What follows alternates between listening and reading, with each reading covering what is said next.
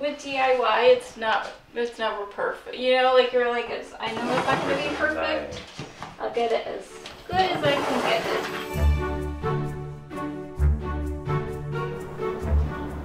Hi, are you Cassandre? I'm Courtney McLeod, an interior designer and the principal of Right Meets Left Interior Design. I'm here today to help Cassandre with her bedroom. Yes, are you Courtney? Hi, my name's Cassandre. I think my current bedroom has a lot of elements from my childhood, and I really just need an upgrade right now in my life. I'm in my 30s, I'm an entrepreneur. If you walked in my room, I don't think you would know any of these things about me.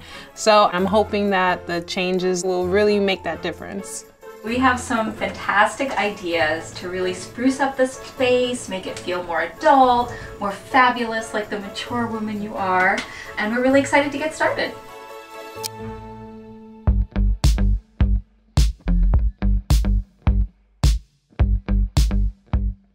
So our plan for this space is to make it a focal point of the room, and we're gonna do one of my favorite tricks, which is temporary wallpaper. And it's a way to take any wallpaper and make it temporary.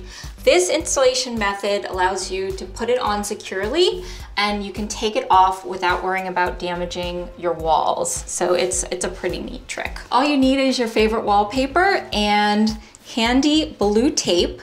And then the last piece of the puzzle will be a really heavy-duty double stick tape. When we're ready to take it off, all we're doing is removing blue painter's tape. Easy. Gonna get the other side. So now that we have it all framed out, we need to put another long piece where our wallpaper seam will be. It's really just a run-of-the-mill, just a heavy duty double stick tape, you know, no particular brand, but you definitely don't want to do this with just like, you know, a clear double stick tape that probably won't last for a long time.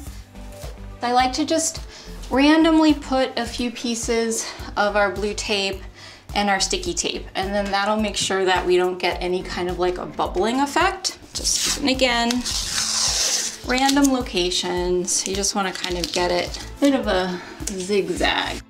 We're all double stick taped. We're ready to go. So this is definitely the trickiest part. In this roll, we should have enough to get 3 full panels or drops, is what you'd call it in wallpaper lingo.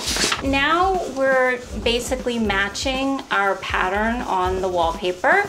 This pattern is what's called a straight match, which means that basically going across the pattern repeats and it's like a straight match. Some wallpapers you actually have to offset the pattern, and that's a little bit more complicated. So for a DIY like this, do yourself a favor and pick a straight match.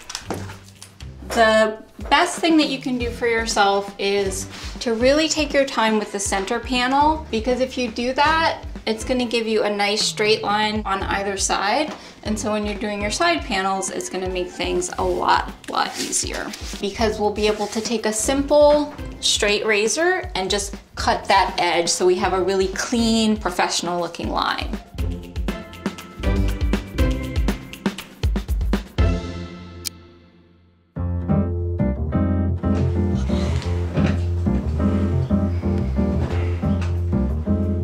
We decided to swap out the bed frame for a couple of key reasons. Number one, the lower profile of this bed fits more proportionately within this small space. Number two, the height of the headboard. While I love the drama of height in this particular space, it didn't quite work because so much of it covered our wonderful windows looking out onto the backyard. And number three, I really wanted to bring in another soft texture into the space, and this deep blue velvet really adds a luxurious note to the design.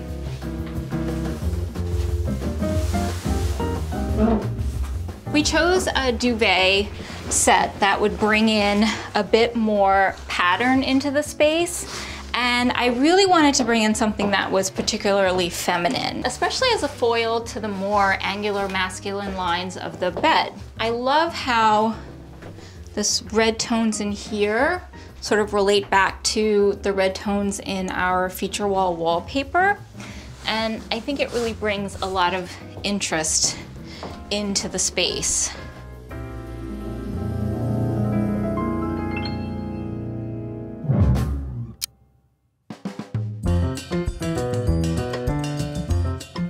decided to change the ceiling light fixture to bring in something a bit more elegant and sophisticated for the space. I also love the idea of bringing in something with a soft texture to really lend a softer, more welcoming vibe to the bedroom. I also love how the scalloped shape really references the kind of curves in our wallpaper, and you'll see that that's kind of a repeating motif within the space. I would definitely recommend hiring an electrician or an experienced handyman whenever you're doing any sort of electrical work, just for safety. But you know, here we're just doing the final touch, putting in the bulb, so I think we'll be okay.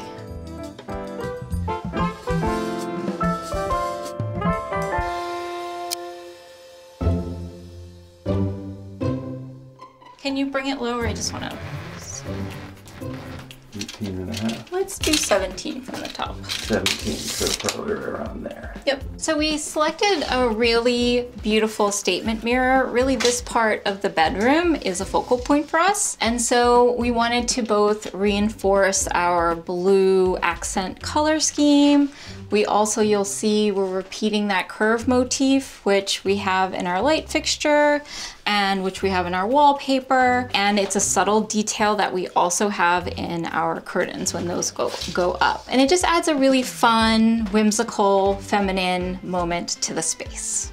So we'll just go ahead and dress up this small desk area with just a few accessories. So first we have a really lovely table lamp that, again, has a really wonderful curved shape, very feminine. And of course it's practical because it brings some light into this potentially darker corner of the bedroom. And then to punch things up and really make this little corner pop, we decided to add a really cute petite stool in a wonderful deep blue velvet. And it just has a really cool shape, really soft, really inviting, and just a little touch of fun.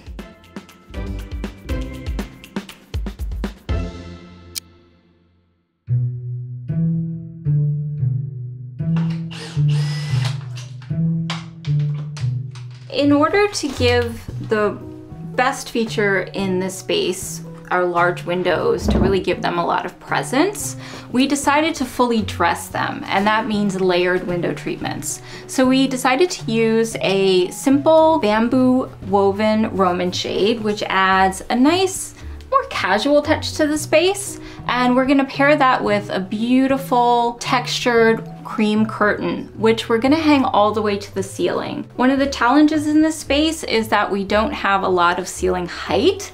And so hanging our curtains all the way up to the ceiling, it creates a long line that to your mind really elongates the space and makes the ceiling feel taller. Combined, it really creates a wonderful dressing to our windows, and I think again brings in a bit of a soft feminine element to this bedroom.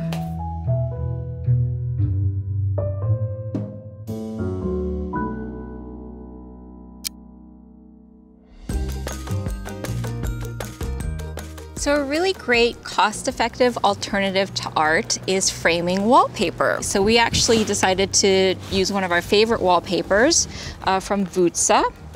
And we're just gonna put that right there. Now, one thing I like to do is add a bit of blue tape just to keep it secure. You don't have to do this step, but I find that it makes for a longer lasting installation. And then we'll just pop this right back into the frame. And voila. You don't want anything that is too big of a scale, especially if you're working with a small space like this. And so you want something that's gonna have a mix of colors, maybe even some figures like this one, so that it really starts to feel like art instead of I just framed a random piece of wallpaper. To find the samples, you can really just go online, and most wallpaper companies will actually either send out free samples or you can buy a sample like this for a few dollars. So it's really wonderful art at a really great price.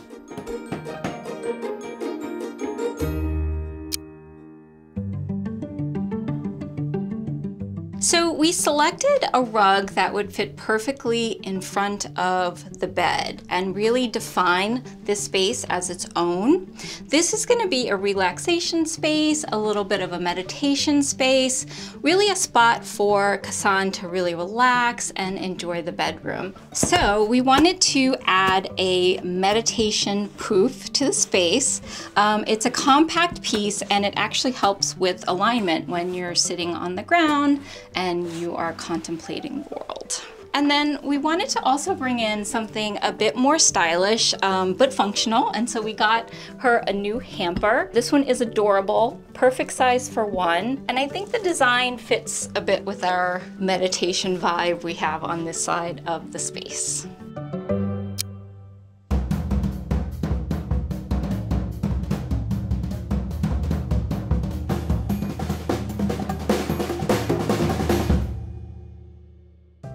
Are you ready to see your new bedroom? Yes, I'm ready. All right, come on in. Oh, wow. Oh, wow. Yeah, it looks a lot bigger and the ceilings look higher. And there are a couple of things that we did to achieve that. First, we added the wonderful curtains to really dress the windows, really give them some presence. And then you also have the option of the bamboo shades as well. If you want a little more privacy, a little less light. And bringing them all the way up to the ceiling, that's one of the things that really helps to make the ceiling feel a lot taller. The other thing is that we used a bed with a smaller profile. Now, it's the same width, so you have as much comfortable sleeping space as before. But now you can really see the space. You can really enjoy the windows. And I think having the bed be less of a primary focal point really helps to, make the room make sense. I mean, I definitely like the window treatments, it definitely makes the space look bigger. I mean, I like the desk. It's definitely an upgrade from my from my previous desk. And, I like that it can like double as a vanity, or I could use it to do work, which is good. Yeah, we really wanted to create a little bit of a feature in the space, again, because all the walls are kind of neutral. And we thought this would be the perfect nook. It's a workspace, it's a vanity. And so we wanted it to feel very feminine and very luxe. So we actually installed this wallpaper in a temporary way through the magic of heavy duty double stick tape. So then whenever you're ready for a change or anything like that, you just peel it off. It won't damage your walls and you're ready for your next wallpaper choice. Okay. I know I didn't have a rug, but I do like rugs because I generally walk around the house barefoot. It's nice to have something comfortable that I could hang out. Yeah, and we wanted to really use the rug to define this space as your meditation spot, your relaxation spot. And we really loved this piece of art that you had. And so we wanted to give it a little bit of pride of place. I painted this painting in, I believe, 6th grade. I was like in 6th grade and I painted it, and my mom, she loved it. So she framed it. So the frame is definitely worth way more than the painting is. And, it was hung up in our home in Florida. And then it ended up coming here somehow a few years ago, and now it's still here. So I guess that says something, you can't escape your past. It's a nice little humble reminder. Definitely. I actually think it's pretty impressive for 6th grade. Well, this is definitely an upgrade. So thank you for all the hard work you put into the space. I think it's a lot more reflective of where I'm at in my life right now. So I appreciate this, and I think it's gonna help inspire me to do even more in the next decade. Oh, that makes me really happy. You're very welcome.